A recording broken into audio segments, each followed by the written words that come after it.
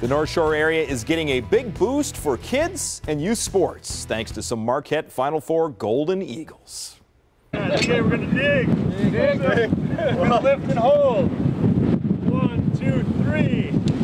There we go. And with that groundbreaking, the Mequon Athlete Performance Sports Complex is officially underway. You know, the message that we kind of want to get across is, you know, for parents, you drop your kids off, they're in good hands, they're around people that are, you know, are credible and they're passionate about growing your kids in whatever it is. It's kind of a one-stop shop, and so when we started thinking about this years ago, a place where kids can come in and get the best training, playing games, being around all sorts of different types of people, get their performance training, the sports medicine, the dietitian stuff. I mean, you don't find a place like that anywhere in the area. First grade all the way over to 12th grade, and also for college kids that come back and professionals that come back in the summer, to have a spot for them to be a one-stop shop. Now that the groundbreaking is over, one word continuously comes up for North Shore kids, and that's opportunity.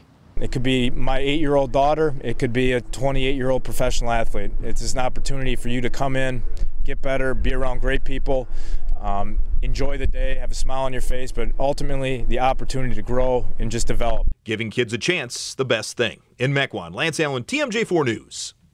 Great thing they're doing up there. Game 3, Bucks and Miami Heat. Right now the Bucks leading 51-41 midway through the second quarter.